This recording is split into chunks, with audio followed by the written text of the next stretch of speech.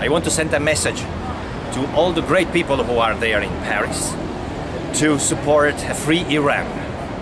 The message from Italy, from a group that represents hundreds of Italian members of parliament, is that we support you in your fight to have a free Iran, free elections, and an Iran free of supporters of terrorism, free of this theocracy that is corrupt and goes against the interest of the people and goes against the security of all the area and all the world. Many medias in the Western world have celebrated Iranian elections as if they were real elections, forgetting about the fact that only those who have the authorization of the council can run for candidate, that even after they have won, they are under the rule of the guardians, under the rule of the so-called spiritual guide. It is a shame that Western media portray this shame as elections. That is a danger also for our elections. Our elections are different so far.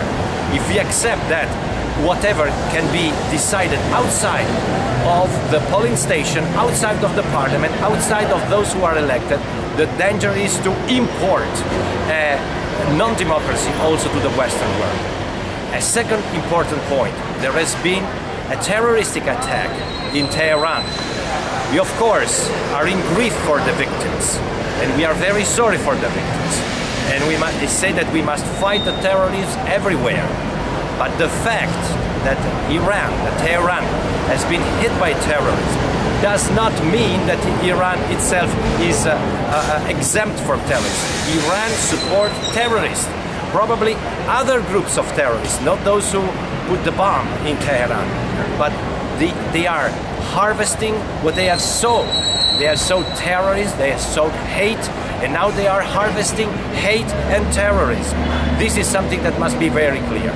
This is why we strongly support Maryam Rajavi and the whole movement for a free Iran, because we know that it is a good thing for Iran.